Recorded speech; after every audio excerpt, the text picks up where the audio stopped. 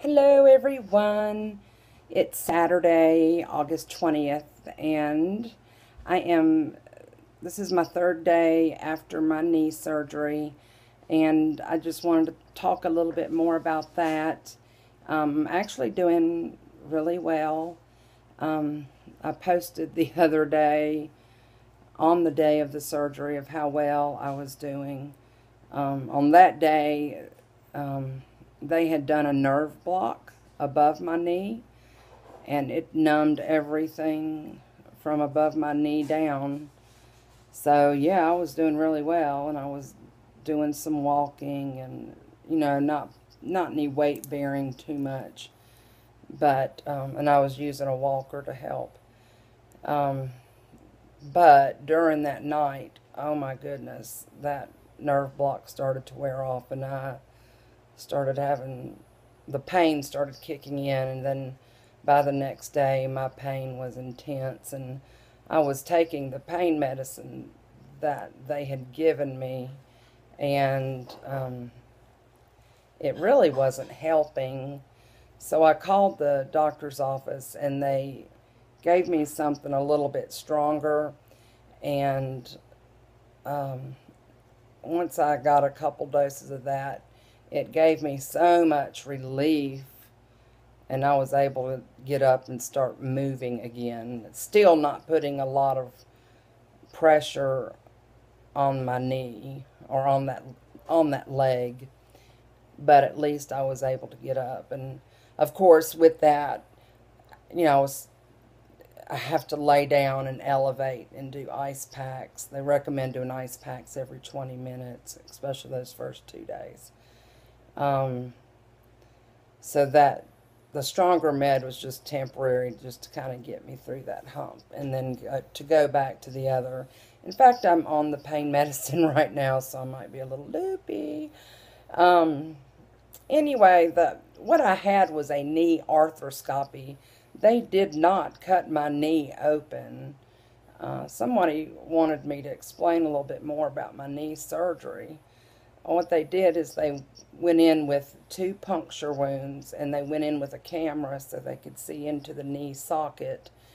And I had a lot of torn cartilage, and I have arthritis in that knee. They cleaned up in there and removed some type of foreign object. I'm still not sure what that was. I am assuming that it was a bone fragment. From what I was researching online, that's probably what that was.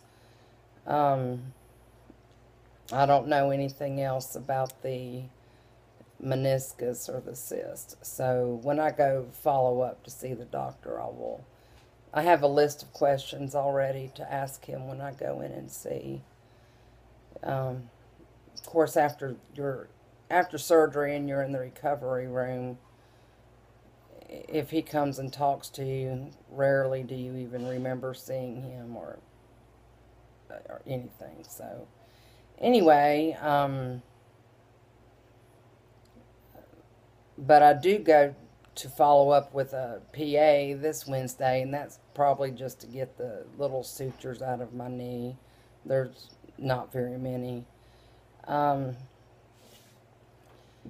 But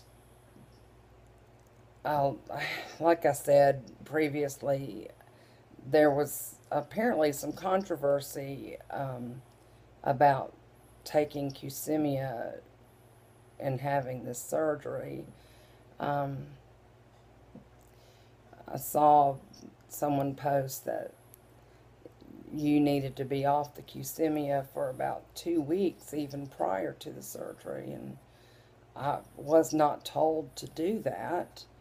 And then someone said that I needed to be off it at least the day of the surgery, and I was actually told that it would be okay to take that, and I took it as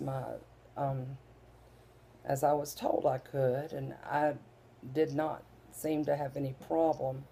The only information that I found is that the Qsymia with the pain medication could make me extra sleepy. And I have been sleepy, but I don't know if it's necessarily that or if it's just a normal side effect from taking pain medication. Who knows? I did a lot of research myself. I even went to the FDA.gov and looked up the Qsymia. I did not see anything on there regarding that had any warnings or contraindications about stopping that medication for surgery. And I went to other resources and could not find anything. However, I did find 2 YouTube videos, and it was 2 different doctors that did say that you should stop the medication. However, they did not state a reason why or give a resource for that. And being that I'm a registered nurse, I'm more of a, I want facts and I want data to back that up. So I still would like to know more information. And so if anyone out there has any information or research studies on that, please let me know. I will say, since the surgery, I've continued on my Qsymia, and I have been able to stay on my meal plan.